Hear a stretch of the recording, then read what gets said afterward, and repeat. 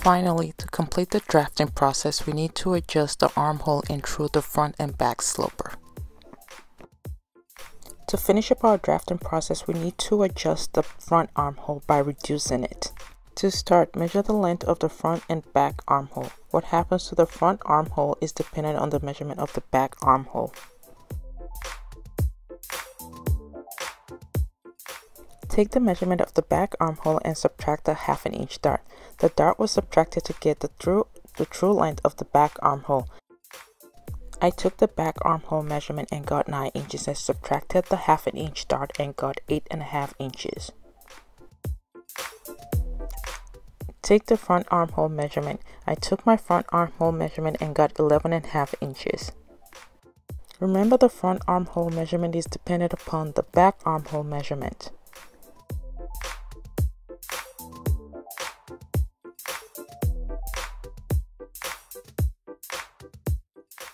To adjust or reduce the front armhole, draw a fold line from the bust point to the armhole curve.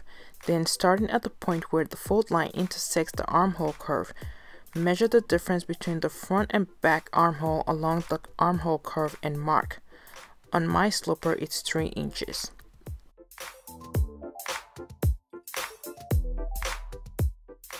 Starting at the bottom of the armhole, measure down 2 inches along the side seam, then draw a slash line from the bust point to that point at the side seam. Then slash the line at the side seam up to the bust point but not beyond.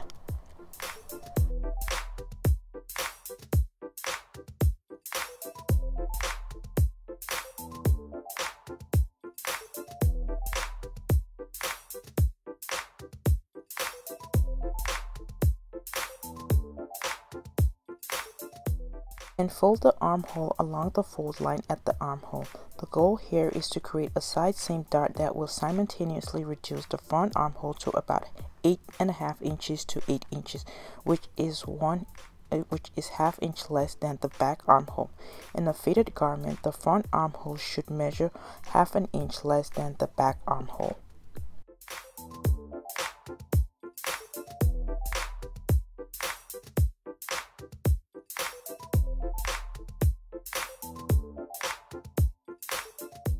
I folded my armhole about 1 inch in, then placed the paper at the side seam that I would use to create the side seam dart when I'm ready.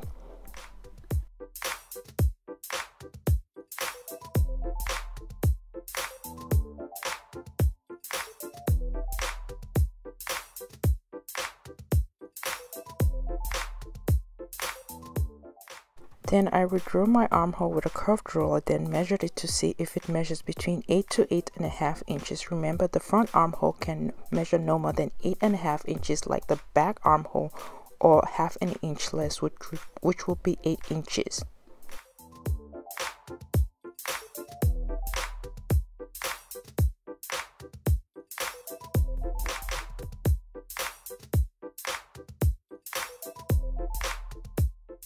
I repeated the process of folding my armhole, redrawing it, and measuring it to make sure it measures no more than 8 to 8.5 inches.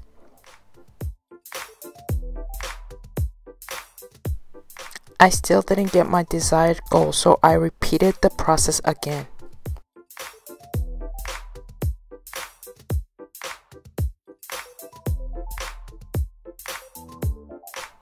Finally, after a few attempts, I got my desired goal. I redrew my armhole curve with my curved ruler, then measured my armhole with my measuring tape. The front armhole measures about 8 1/8 inches, which is about 1/2 inch less than the back armhole.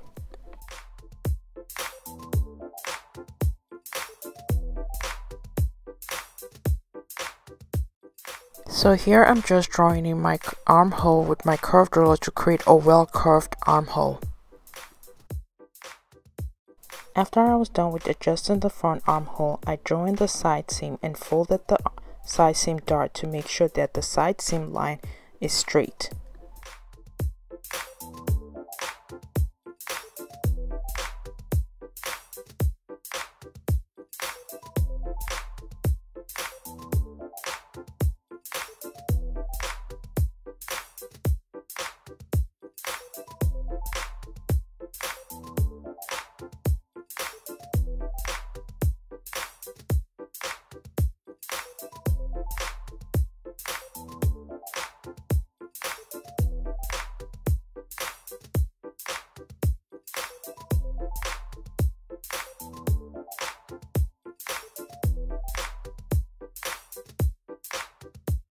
I trimmed off the excess paper at the side seam dart to give the sloper a more neater look.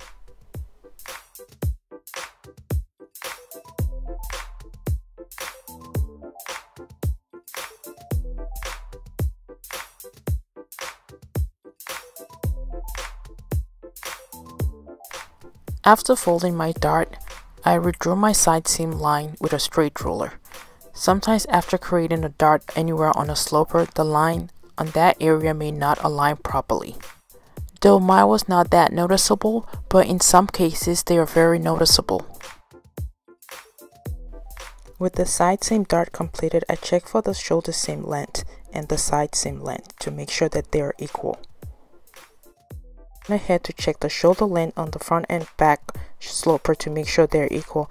I also check to make sure there's a smooth transition between the armhole and the neck curve, and I made necessary correction where needed.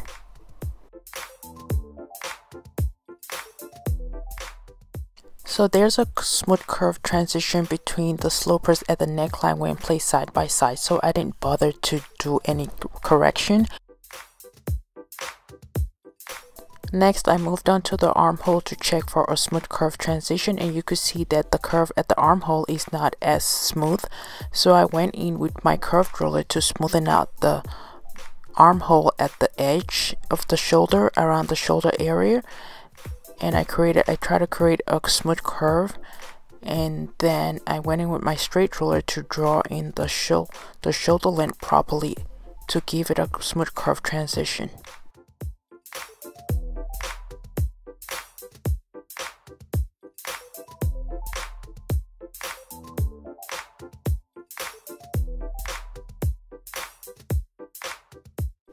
I also made sure there's a smooth curve transition at the bottom of the armhole. So again, I went in with my curved ruler to try and create a smooth curve transition. The purpose of a smooth curve transition that I'm always looking for between the armhole, the neckline, and the bottom of the armhole is because that when you're sewing, you want to create a smooth curve when the garments are sewn together.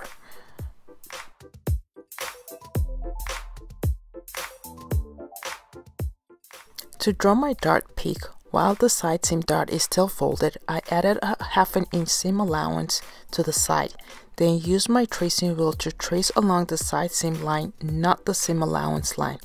It would create a dotted impression, and I used my ruler to draw in the impression to create my dart peak. Once that is done, I'm going to add a 1/2 inch seam allowance all around my front and back sloper.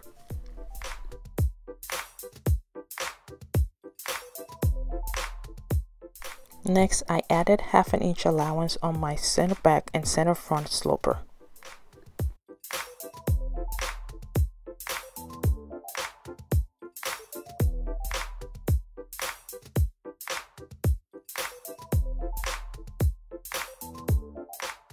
After adding the 1/2 inch seam allowance, I went ahead and cut out my front and back sloper.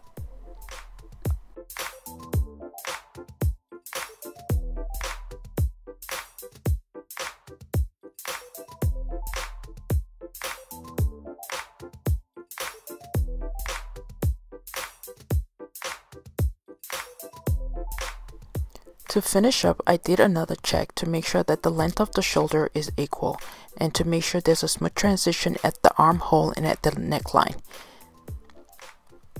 and also at the bottom of the armhole.